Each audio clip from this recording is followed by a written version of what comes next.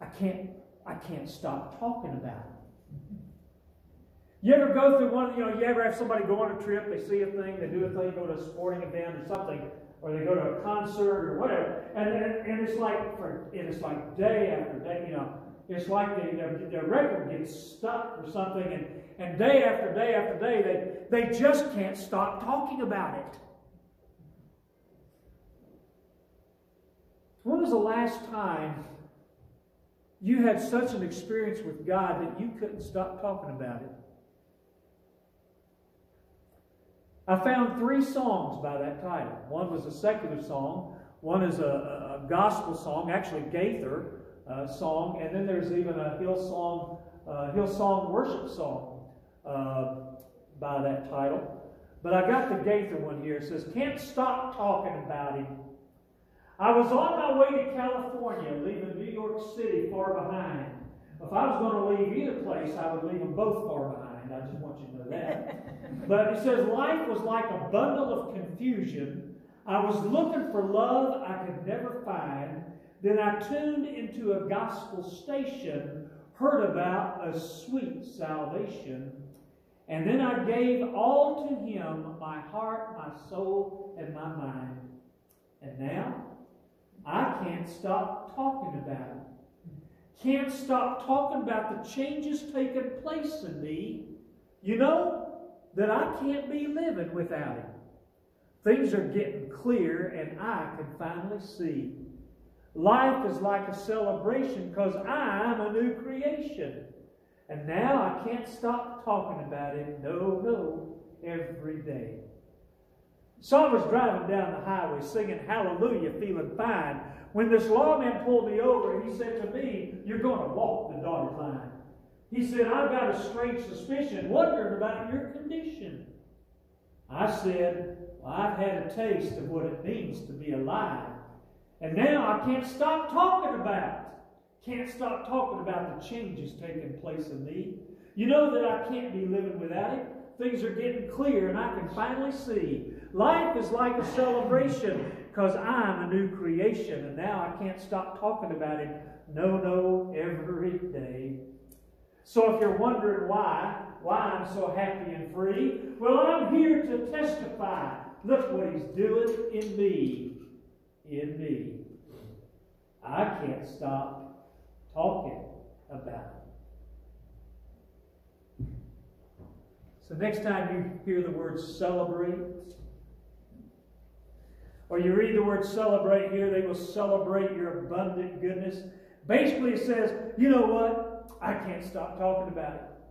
You're not going to miss God if you're always talking about Him. Amen? Amen. Then look at verses 8 through 12. A grateful heart. This is still talking about passionately worshiping God. Oh, and going back to what I just said, true worship. And I think this will be the most profound thing I say today, and yet simple at the same time. True worship never stops.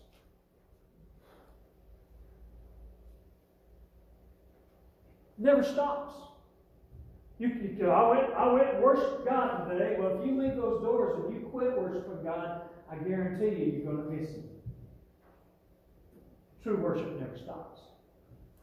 Now, a grateful heart binds itself in covenant relationship. Look at verses 8 through 12. Notice the use of the capital L, capital O, capital R, capital D in there. It says the Lord in verse 8, the Lord in verse 9, O Lord in verse 10. You see it used 3 times through here. This is God's covenant name. The Yod He Vav He, the Tetragrammaton, the capital L, capital O, capital R, capital D, Yahweh, Jehovah, ever how you want to pronounce God's covenant name. God says this is the name to which He binds Himself to us, and we bind ourselves to Him. Notice what He says. We worship who He is and how He relates to us. The Lord is gracious. You don't forget somebody that's gracious. A grateful heart remembers the grace of God. And compassionate. You don't forget somebody who's kind to you. And compassionate. Slow to anger and rich in love. The Lord is good to all.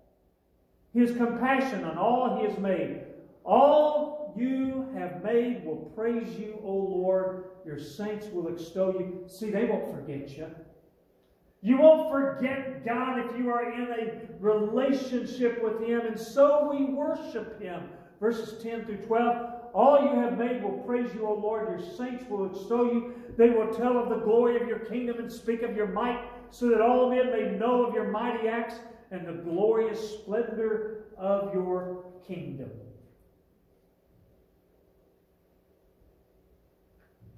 The answer to missing God is a grateful heart. And that is where I'm going to stop today. Because next week we're going to be looking at a grateful heart has powerful convictions of God. And we're going to be looking at 5 powerful convictions of God. And one in particular I can't wait to get to, but I'm going to. We're going to talk about God's presence next week. And we're going to find that here in Psalm 145. We're going to find it over in James. We're going to find it over in some other places as well. And I really didn't want to stop here, but I'm going to. And then I don't know what will happen after that.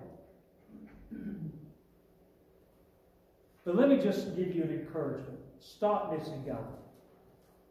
Don't miss His will. Don't miss His work. Don't miss His blessing. Don't miss His love. Don't miss His greatness. Are you missing God? Or is God missing you? Let me remind you of one thing before I close. In the garden, after Adam and Eve had sinned against God, God came walking in the garden in the cool of the day. And He said, Adam, where are you? If you're missing God, I want you to know He's missing you. And all God's people said, Amen. Let's stand together.